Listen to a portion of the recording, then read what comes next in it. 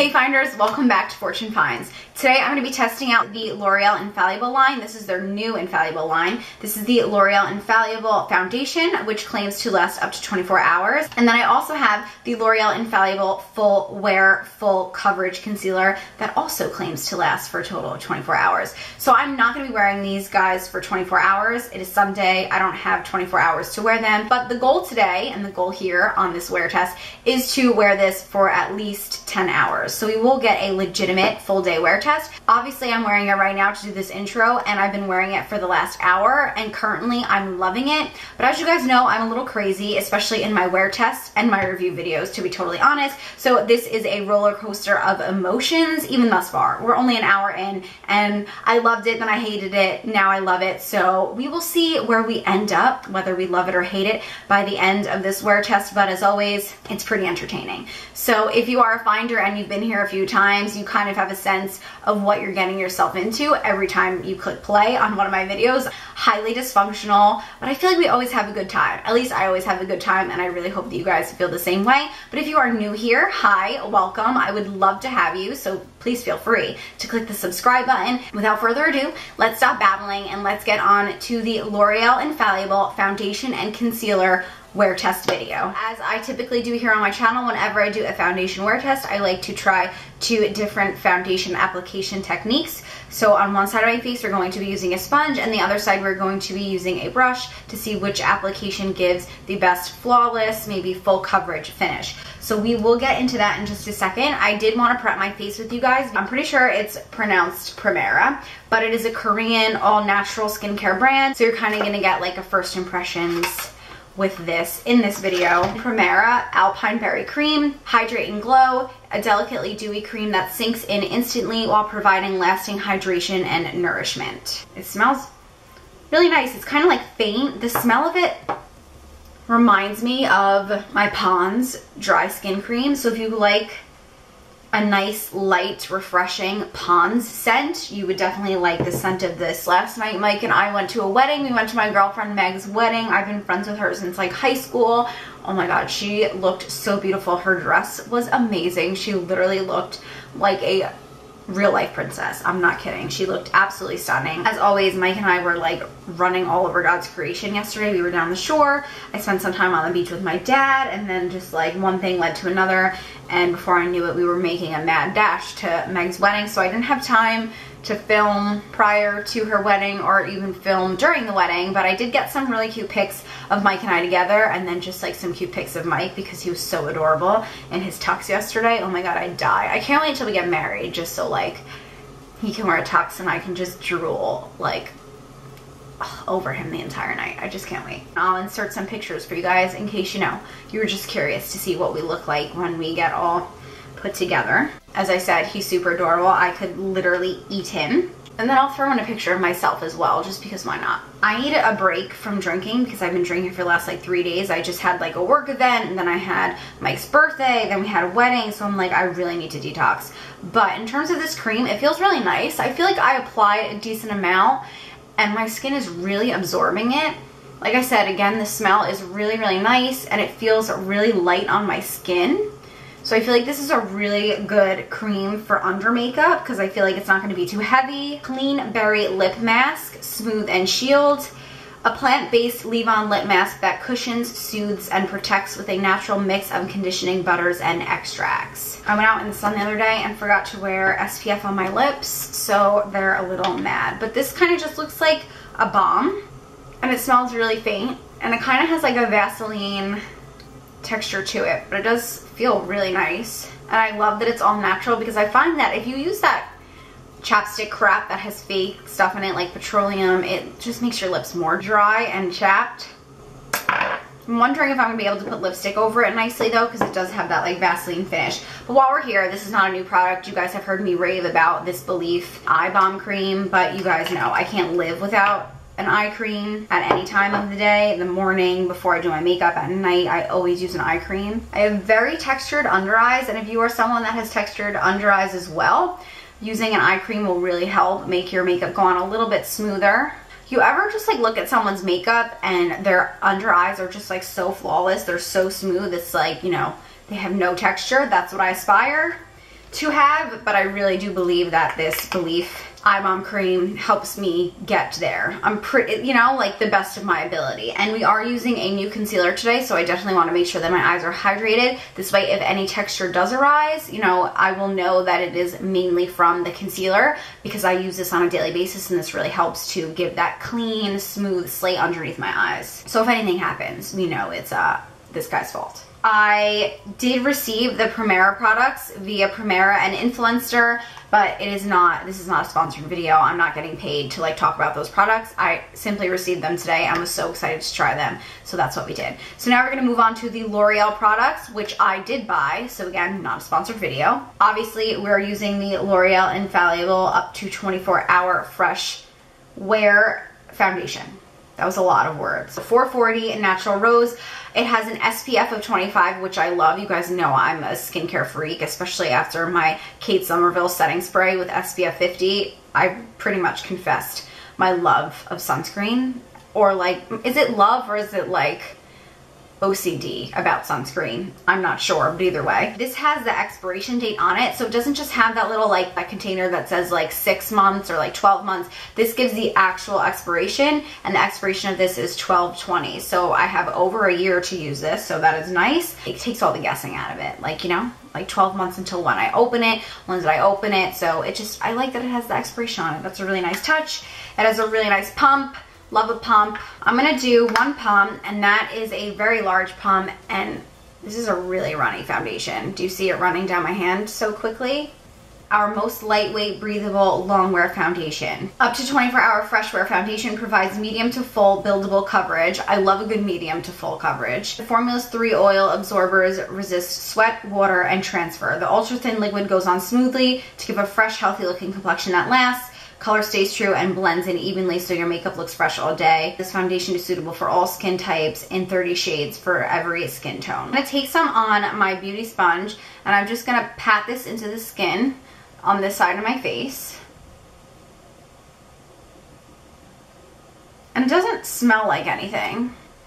Okay, so this is blending pretty quickly. And it's a good shade for my face. Okay, so not bad, but as of right now, I mean, it did say buildable, so I will give it that, but this is definitely light to medium coverage. And I did use that full pump, so it didn't really go very far in the sponge. But that's kind of typical of a sponge because sponges do absorb product faster than a brush, and they absorb a little bit more. So I'm gonna do another full pump. I'm going to use this brush. This is the JoliiCosmetics Complexion Perfection. I'm going to use the foundation side because it does have a concealer side on the other side. And I'm just going to like stipple this into the skin.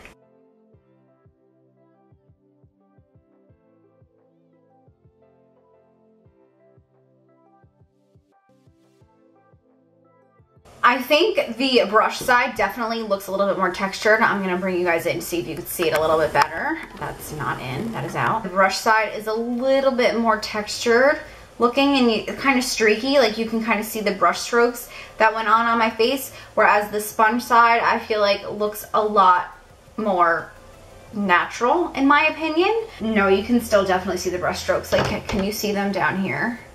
Use half a pump, and I'm going to go all over my face using the sponge because I want my face to look even. I am going out. Why look crazy if we can look a little bit more normal than usual? I'm going to be honest, I don't love the finish on it right now. It kind of looks a little textured, and it is kind of grabbing onto the dry patches. If you could see on my nose, I have a lot of dry patches. It's kind of clinging to them. I definitely feel like it has more of a matte finish than a dewy finish for sure. It doesn't feel uncomfortable on the skin. This is the L'Oreal Infallible Full Wear Concealer, which is waterproof and claims to be full coverage. So we're gonna go ahead and test this bad boy out. I got a lighter shade. This is in Vanilla 355, and I'm just gonna apply this where I would typically apply this, underneath the eyes, a little bit down my nose, Cupid's bow, my chin, and wherever I get a little red, which is typically like around my nose. I'm gonna go ahead, I'm gonna use my beauty sponge, and I'm just gonna stamp this into my skin.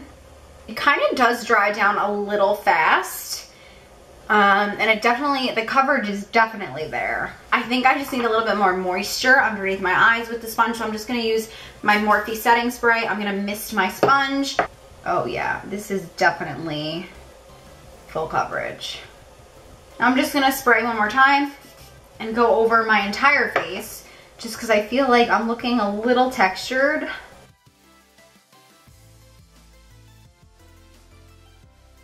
It really does remind me of the Wet n Wild foundation that smells like paint. Do I have it in front of me? Yes, I actually do. Photo Focus foundation, minus the heavy, disgusting paint scent, because this one does not smell like paint. This one straight up smells like paint thinner, and this one kind of irritates my skin, and I do believe it's because of the scent, but I feel like the finish is really similar. This one maybe just a little bit more matte, and this kind of looks like a powdery matte. Like, honestly, I know I just said that I looked kind of textured, but I feel like as I'm sitting here, it's kind of like soaking into the skin a little bit more, and I feel like it's giving more of a satin finish. So I definitely feel like as the day goes on and I wear this, my natural oils are going to poke through and it will change the finish of it. I feel like my thoughts have changed drastically since first application. I feel like it definitely looks nice. I feel like once it's set with powder and then set with setting spray, it's going to give like a nice natural, like, but full coverage finish, if that makes any sense. But it looks really nice. I definitely think this is medium to full coverage. I think if I were to go in with another layer, it would be like full coverage. 4 pumps would definitely do it for you. The foundation doesn't go as far as I thought it would. That full pump only covered half of my face, regardless if I was using a brush or a sponge. So these are just my initial thoughts. So give me 1 second. I'm gonna finish off the rest of my face and I'll meet you guys right back here. Okay, guys, so I went for a really simple makeup look. I want our foundation to be what really sticks out. I want to focus on my foundation the most today. So I just threw some bronzer in the crease just to give a little bit of depth. Put some mascara on, obviously did my brows, and then, you know, I needed something to be a little bit dramatic, so I had to go with a red lip because I figured what goes better with leopard than a bold red lip? In my opinion, nothing. My makeup applied beautifully over this foundation. I feel like my skin just looks so flawless. This concealer is doing a really nice job. It is pretty full coverage. It doesn't feel like tight around my eyes, which sometimes when I'm testing out new concealers, that does tend to happen because I do have dry skin underneath my eyes. The only thing about this concealer, honestly, is that it already like creased a little bit. I don't know if you guys can like see. You can see like it's settled into the creases under my eyes, and I did set my eyes and my entire face using powder, so it did shift a little bit. I mean, honestly, in all reality, if you have creases underneath your eyes, you're gonna have creases after you apply concealer and even powder. So I'm not too mad at it. My other concealers that I've been using haven't really creased this quickly. JoliiCosmetics, their illuminating concealer, I've been a really big fan of that lately, and that doesn't necessarily crease this quickly on me. But again, we're gonna see how this wears for the remainder of the day. I don't wanna judge it too hard, but I am absolutely loving the foundation right now, especially for the price point. This is what it looks like an hour into the wear test. I'm gonna check in with you guys throughout the day, but I'm super happy with what it looks like right now. So I'm gonna drive to my parents. I'll check in with you guys in a little bit and we'll see where we're at. All right, guys, so we are now 6 hours in. I have some natural lighting. I'm outside in my car. I just got back from my parents' house. I had a nice, delicious, greasy Italian dinner. And I gotta say, I feel like I look a little shiny, but my foundation looks really good. Like, all in here looks great. The only thing is this concealer creased and it's like really crusty. Can you see like how crusty this is? And I use the same powder I use all the time. I definitely stamped out the creases before I set them, and it's kind of just crusty. So all in all, I'm really enjoying the foundation. Curious to see how it lasts after the 10-hour mark, but this concealer I'm not loving. Another note, I have been wearing this lipstick the entire time and I did not reapply it once, and I gotta say it looks pretty good. The only thing is like, this is a matte liquid lipstick, but it doesn't really set down like super matte, so it kind of moves around a lot. It kind of like migrated in areas around my mouth, but yeah, otherwise, I mean, it lasted a long time. I didn't touch it up once, and I ate dinner and I drank and I did a lot. So I'm a really big fan of the lipstick. Not that we're doing a wear test on the lipstick, but this did come in my Ipsy Glam Bag Plus, and I did say that I didn't recommend it. I mean, honestly, I still like wouldn't recommend it for $50 for a set of 3, but this red is really nice and it makes my teeth look really white. So love this lipstick, love this foundation. Couldn't live without this concealer. Let me see if I could just get this to zoom. See how like creasy and like textured this is? migrated into my creases, which is not a cute look. So whatever, the foundation's good, you know? 1 out of 2 ain't bad. Guys, so it's been 10 hours and I have not touched up my face once. I did not apply any setting spray or powders. And I gotta say, for 10 hours of wear, I'm pretty impressed. No touch-ups. I feel like my cheeks look really good. It did do a good job of like covering my pores. My pores don't look as big as they typically do, I think. I did not use a pore filling primer. I just feel like the foundation was pressed into my pores with that beauty blender and didn't move. So I think it did a nice job of minimizing my pores. It looks really good anywhere where my skin behaves. So for me, my skin on my cheeks is usually nice. It's not dry. It's not too oily. My nose looks decent. I mean, it looks a hell of a lot better than when I first applied the foundation and told you guys how patchy it was looking. In my chin area, kind of faded. You can see my like acne scars that I have here. It is kind of patchy. Then around my mouth, it's kind of like bunching up a little bit. You can see the foundation has kind of moved. Giving you guys like up close and personal, but you can see the concealer is definitely creased. Overall, I feel like my foundation looks pretty good. The concealer is definitely bothering me. It has moved quite a bit and I did set it. Forehead looks pretty good. My lines like aren't really exaggerated. It's just really this concealer that did me dirty, as you guys can see. So I think you guys know how I feel about this concealer. I'm definitely going to continue to use it because I did buy it and I don't think it's awful. The coverage is definitely there. It covered up the darkness pretty well, my dark circles, especially in here. I do get very, very dark on those inner corners and you can't see the darkness. I like this. I think it does a really nice job. I think if you have combo skin, you will really like this. I think if you have oily skin, you'll like this. I think if you lean on the drier side, you might just want to use a hydrating primer. So maybe the next time when I go in with this, I will exfoliate my face, put on moisturizer, and then use a hydrating primer before applying this, just to smooth out those areas. I feel like if I had a little less texture, it would look better in those problematic areas. Like I said before, one is better than none. So I really hope you guys enjoyed this video. If you did, be sure to give it a thumbs up down below. Leave me some love in the comments. Let me know. Do you own either one of these products? What do you guys think? What did you guys think about this wear test? Do you agree with my findings? If you do, please let me know. If you don't, please tell me why. I'm always like curious to hear what you guys have to say. And honestly, even if you guys don't agree with me, I don't care. Let me know. I want to hear your opinions. This is a makeup beauty channel. I want to converse about beauty and skincare and makeup and all of those fun things in between. So definitely be sure to leave me a note down below, whatever it is your thoughts are. And also, if you guys ever want to see a specific video, maybe there's a new makeup technique that came out that you're not so sure how to do, or maybe there's a new product that came out and you're not so sure if you want to buy it or not, be sure to leave that kind of stuff down below. I would love to create a video that, you know, you would like to see. I'm always happy to help. Requested videos always are the most fun because I feel like I know that at least one person is going to benefit from that video. So always be sure to let me know. You can let me know on any of my social media handles or just leave me a comment here. That might probably be the easiest because you are here already. But if you're not yet subscribed, please be sure to do so. I would love to have you. And also click that bell button. This way you get a notification whenever it is I'm uploading a video here on my channel. I had a great time as always. Thank you guys so much for joining me. And I'll see you in my next one. Bye, Finders. Mwah.